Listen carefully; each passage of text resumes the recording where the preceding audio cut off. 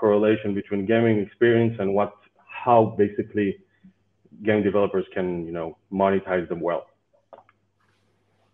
Okay, cool. So then the next question I have for everyone is, and it's one that we get usually, especially when at AudioMob, when we are often talking to brands and advertisers who are not video games companies, who kind of understand the idea of UA, so user acquisition, and understand the idea of actually advertising their games to get more downloads.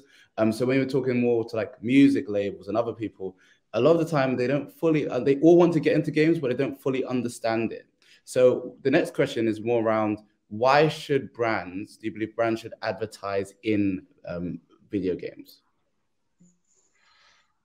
I suppose, to be controversial, I kind of argue more why should they not? You want to be, as a brand, you want to be where the users are, don't you? You want to be where, and especially if you're, mass brand, so you're trying to aim at the millennials or the younger, then people are playing games, and they're specifically playing games on mobile. People are not watching TV. Yes, they're possibly watching streaming, but they're probably watching on their mobile, not on their large screen TV or their tablet. So people are on mobile, and the biggest thing that people are doing on mobile is games. So as an experience and as a type of content then that's being consumed, games is by far the biggest content out there and growing, and specifically mobile as well. I mean, I think the big reason why this has become such a massive topic for the industry over the last 10 to 15 years is the growth in mobile, the growth in free-to-play, the growth in hyper-casual. So that's where the audience is. And if, as a brand, you follow the audience. I think there is that evolution that's happened in the market from initially when you start putting ads into, especially onto digital platforms, you generally want performance ads. You want something that clicks to the equivalent. I'm in a game, I show an ad for another game, and that drives people playing games. But we're now evolving beyond that because the market is getting so huge.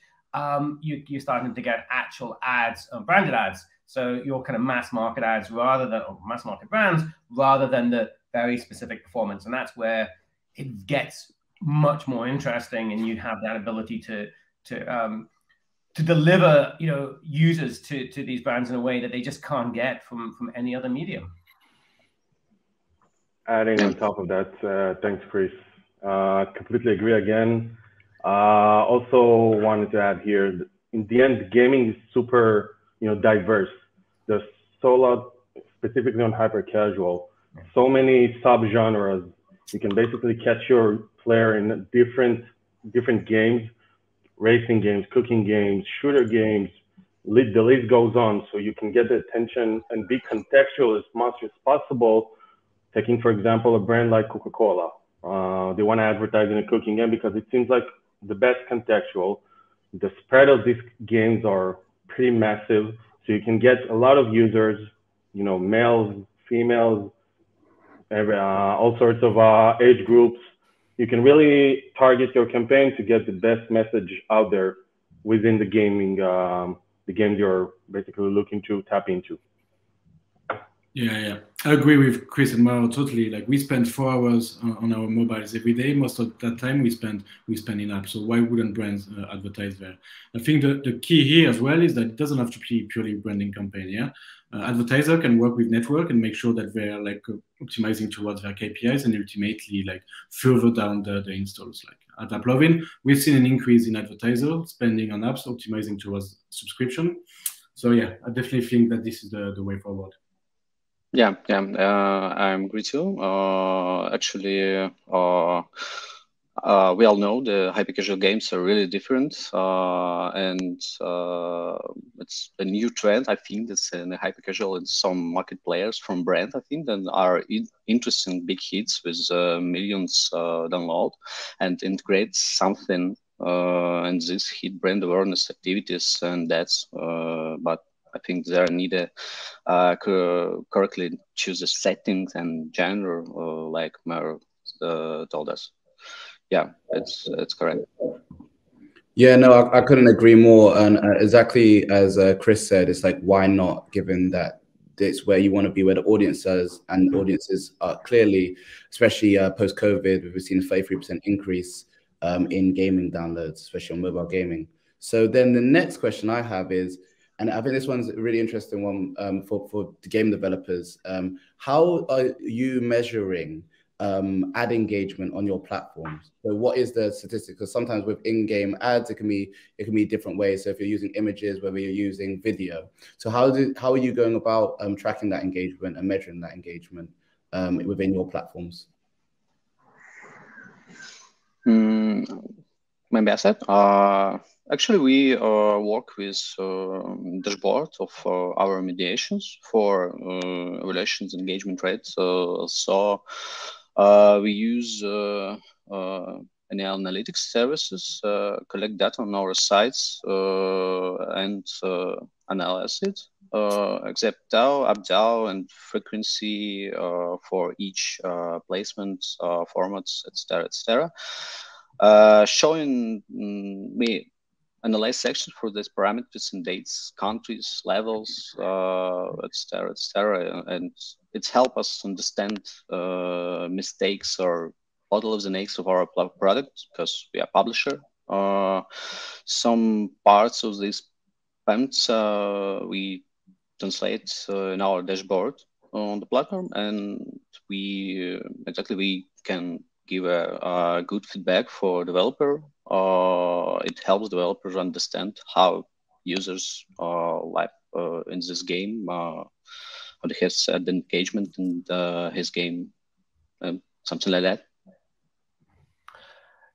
Actually, we at AdInMo, we've done some interesting research into this, because one of the challenges with ads is to understand what the effect of an ad is. So, you're talking more kind of bottom of the funnel. So not just how many ads you push in at the top, but actually what does the effect of that ad have? And especially where it isn't a performance. I mean, it's very easy where you have a click and the person then goes off and downloads the game or buys the whatever it happens to be on Amazon, then you know that you've had an effectiveness. But when you're doing pure brand advertising, that isn't quite so obvious. So, we did a piece of work, actually some work with on-device research, and looked at that kind of bottom of funnel, the intent and the consideration. So, what was the effect? So basically, it's a surveying. So it's getting people, it's putting it in front of a large panel, thousands of people, and then getting them to answer at the end of that and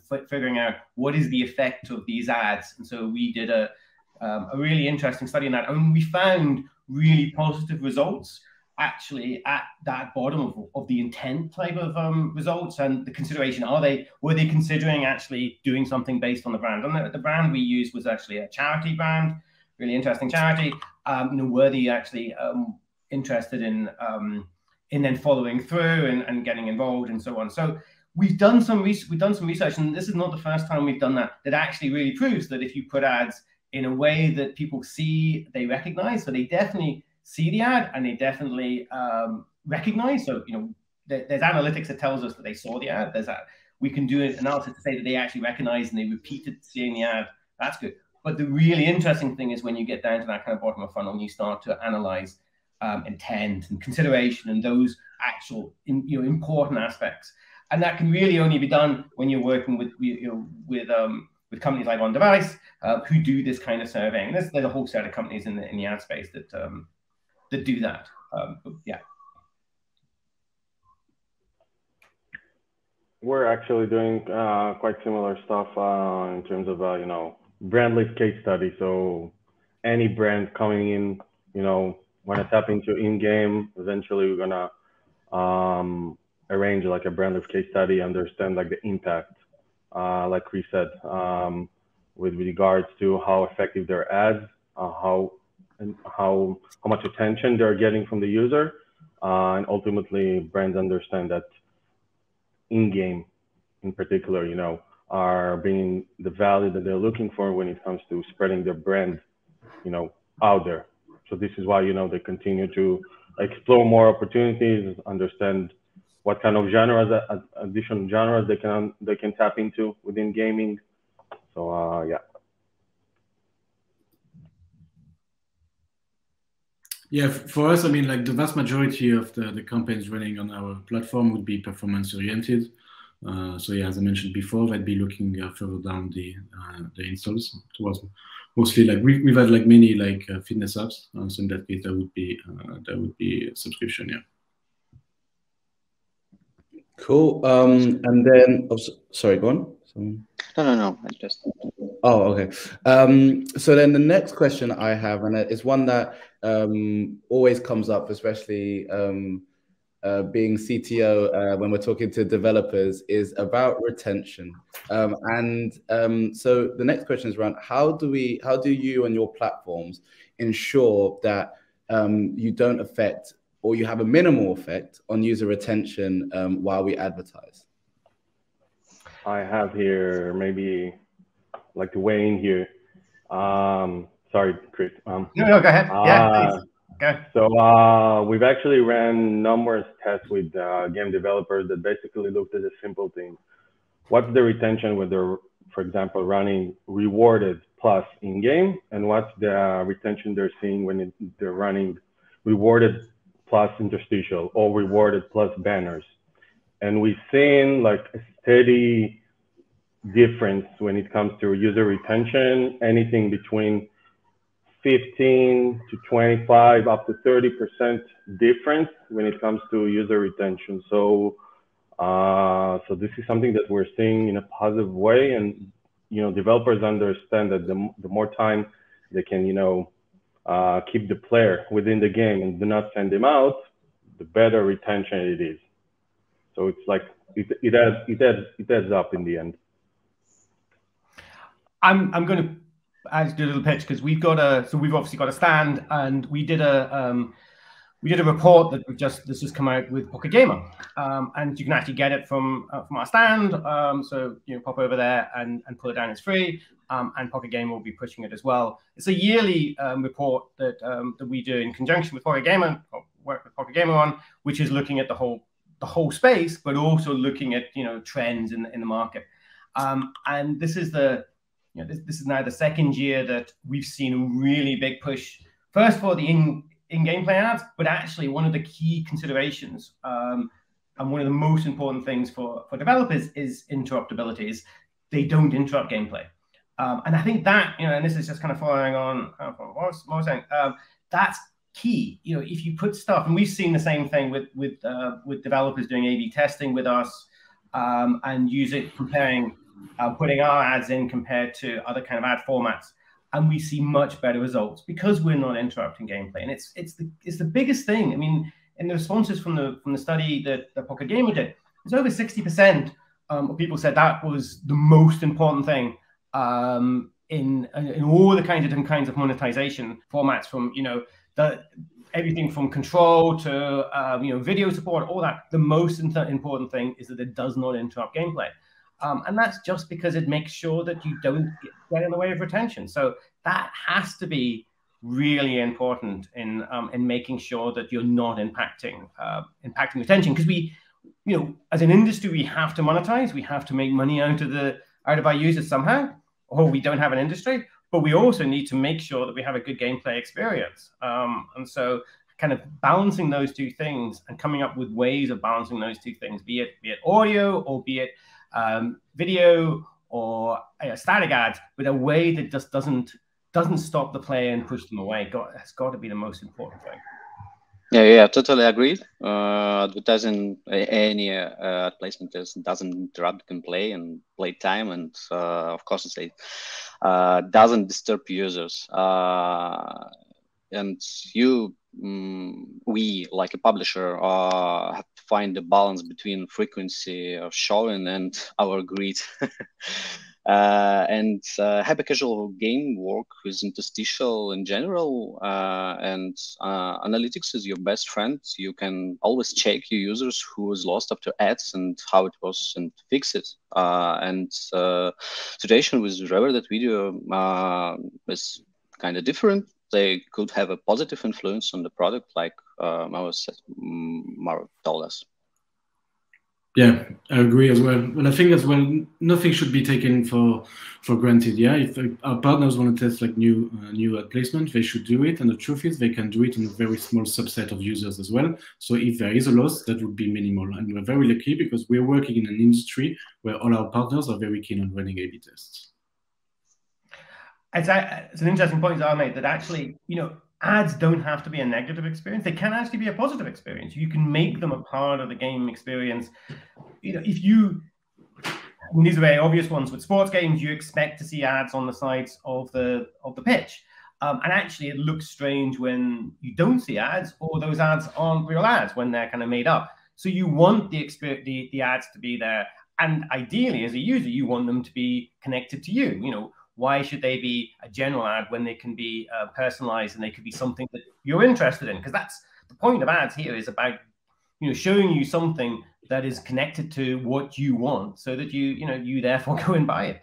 So these can be positive experiences, and actually, as long as they are done in a way that integrates well with the game experience, then you should be able to add monetization and improve the gameplay in the same way. Yeah, and just one more thing as well. If we're looking, you know, at the non-paying users, they're actually asking for ads. Yeah, so a rewarded video is here a great way to keep your audience engaged and access the content you're providing. Yeah, I mean, rewarded video has been very successful in the industry, from kind of actually combining monetization formats as well, and combining your in-app purchase and your your ad format, and that's been a very powerful way of encouraging people to start to use in-app purchase.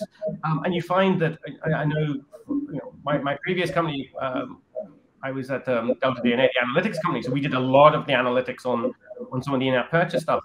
And that side of things, we found that you actually reduce retention if you took away a rewarded video, because people expected that. They wanted to be able to also generate some in-app purchases through rewarded. So these things can be quite positive. They don't have to be a negative experience as long as you do them well. And I think the industry has been quite good at integrating that technology and, you know, turning it into a theater within the game experience, where you go and you go as a user and decide you want to get a video, you watch the video, and you get something back for it. So that type of structure that actually isn't interrupting, is a positive experience, but is giving the user something back, is really where you want to get to in any kind of ad monetization. You want to make sure it fits well with the experience, rather than detracting and stopping gameplay. Yeah, I think that makes a lot of sense, and also I think what David said is a perfect segue to my next question around A/B testing. So the next question is around, how can game developers leverage user-level ad data and A/B testing to understand the true lifetime value of their users? Yeah, so maybe I can start with this one. So on the user level data, so this is really helping game developers understanding the true value of the users they acquire per network, per campaign, and ultimately it's helping them making better decision when it comes to bidding per channel. Yeah, it's also giving them an understanding of like the behavior of each single users, and partners can adapt their monetization strategy depending on the user type. If we're looking at the A/B testing, this is really crucial, because you need to make sure that you've got the most optimized setup that is yielding the maximum revenue. So what it means, like if you're running like a game that is mostly driven, you need to make sure that you've got the most competitive waterfall setup with a mix of bidders and mediated network.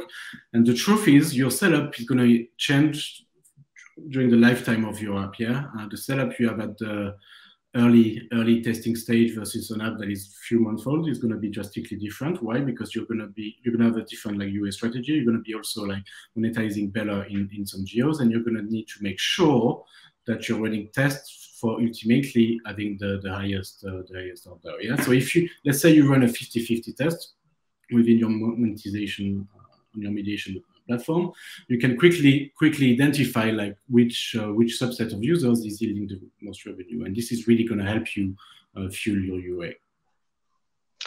Yeah. Actually, we use this kind of tools on mediation platform like Applovin or Iron Source. All there have A/B testing instruments. We checking any setups for our monetization with bidding, with any hybrid waterfall with bidding and non-bidding setups.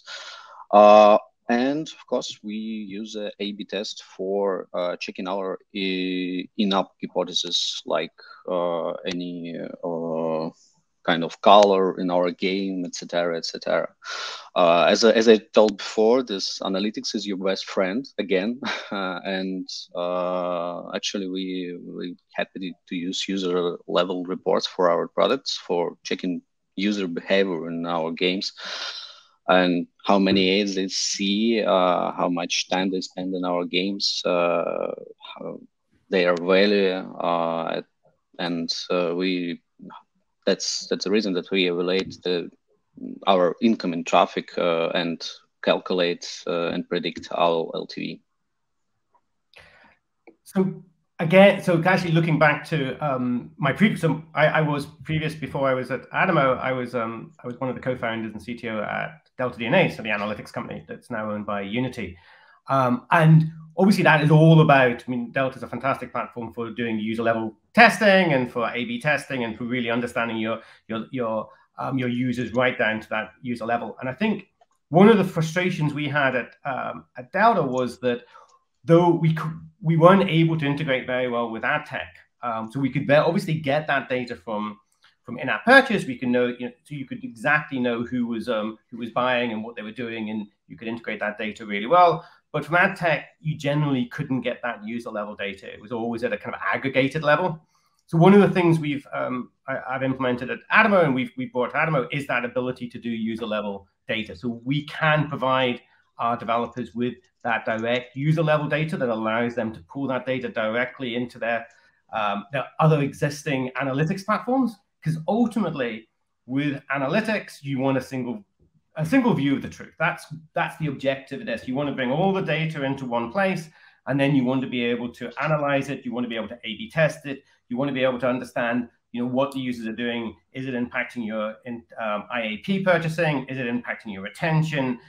Why is this, and how is that being affected by the behavior? So it was very important to us to make sure we could actually deliver that kind of level of data that would actually allow the developers so make it as developer friendly as possible so that they can do this. Because as I said, analytics is your friend. If you're doing free to play games and you're doing hyper casual games, you have to know your users. If you don't, then you're just blind.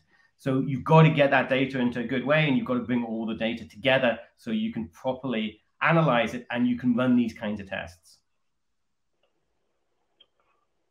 We, on our end, we basically listened to the market. We understood that, lifetime value and getting as much information as possible from a provider like ourselves is truly critical for hyper-casual developers. And we understood that this could, bring better service, better support for the game developers. So we basically added it as part of our platform. We're seeing good feedback, and we understood that this is what important for our hyper casual developers. They're looking to see how much they're buying on one end, how much they're making across networks, doesn't matter which one, and understand how much each user actually values them, and coordinate accordingly. No, thanks for that, Maor. And the next question, and I think actually it was Chris who touched on this, which is what are your thoughts on hybrid monetization models? So that's so in-app advertising mixed with some in-app purchase, so IAP. Let's get the panel's thoughts on doing that, those hybrid models, and if they think they work. I suppose, just follow on from what I said. I think they're really good. I think you've got to have a mixture. It depends on the game. There's absolutely games that are pure advertising driven, and I know the hyper casual space is probably more to that direction than other free to play games. But having a mixture of actually a mixture of monetization all the way through the game experience is good. So, you know, everything from rewarded videos to if you've got certain places where interstitials work, then you should definitely use them because obviously they generate the most revenue. You know, in-game advertising doesn't affect that. It's not either or. So again, you can do that. Forms of in-app purchase as well, be it that the very simple ones where people do it just purely to switch off advertising, which obviously we're not quite so keen on. But you can do those kinds of you could allow the user to choose between that, right the way through to much more kind of interesting ones where they're actually buying add-ons and extensions and evolving the game experience. So, but you want to try and join these things together. I mean, that is ultimately where you want to get to. You want to have an overall experience that feels like it fits together, not kind of siloed monetization where either people spending money or people being advertised. And I remember looking back and people were talking about, well, I won't show my ads to people who I'm trying to monetize. Well, that actually doesn't work, especially with things like rewarded, because the rewarded is a great bridge between the two. You want the advertising because it helps people to generate some in-game currency, and actually that in-game currency encourages them to buy more in-game currency. So actually thinking intelligently about these things and joining them together is where we really want to get to, rather than trying to kind of silos into, well, it's all ads, or it's all in-app purchase, or it's only one kind of monetization. You really want to try and expand the experience so that people can, so it feels like a unified experience rather than these kind of siloed experiences. Yeah. As for me, I like hybrid monetization, actually. If you discussed about hyper-casual games, I think we see any new stage of hybrid products really soon, because competition on the market is really high. It's really complicated if you want to create something new, and most likely your idea has been created yet. And I think we can see how the hyper-casual games could be more complicated. Again, adding metagame and content with any in-apps for increasing your LTV for more traffic. And for the other sides, no ads, it's purchase, in-app purchase too, anyway. Yeah, I agree. I don't think it should be like one or the other. Like we've seen like partners, even on the hyper casual, like working towards like their shop offering more AAPs, and that resulted really in a better engagement from those users. And sometimes, like even on the hyper casual games, we went to AAPs that were around like around 20%, and it's not something we've really seen before. Adding here that like we can see for ourselves that hyper casual developers, at least some of them, are becoming more towards casual rather than the straightforward hyper casual that we're all used to on various genres. So casual brings more opportunities when it comes to in-app purchases. So what I'm thinking is hybrid will be much more popular as opposed to now when it comes to hyper casual. At the moment, we all know ads are really popular, and in the end, like Chris said, it's a matter of gaming experience. Some games can be relevant to have in-app purchases, depends on the game flow. Some of them are just pure ads. So it's a matter of being contextual within the game, I believe. Yeah, no, honestly, really great points. And I think from even my experience, we've definitely seen the increase of the two being used in conjunction in hybrid models. To Chris's point, and also to what I was saying in terms of there's opportunities in the different parts of the game for you to use different kind of advertising formats. The next question is, and I guess it does lead on for the last question. So, can free-to-play games ever replace paid games? And the real question is, are we all biased here? Well, sorry, I'm kind of missing this. When you say, do you mean purely premium games, or you meaning just in-app purchase? Oh, I mean, actually, premium games we have to pay for them. So, let's say but pay to play. I think. Okay. Yeah. Actually, I think this for if we discussed about mobile games, there are different niches, and free-to-play model is dominant on the market. I think that already replace it, and free-to-play model is more profitable and more comfortable for any business, and at least simply buying traffic for free-to-play games, I think. By the way, the payment games have our segment there. I think it's any mobile ports for AAA games from PC or any premium thing like that. Yeah, so there's some great content given on the paid apps, but the truth is you're not going to be able to scale them. So for me, the question is definitely yes, free-to-play will replace paid games, and like I think there's going to be a mixture ultimately of AAP and ads. Like you see more of like the AAA studios also integrated some ad elements, so that's going to be an interesting thing to follow. Yeah.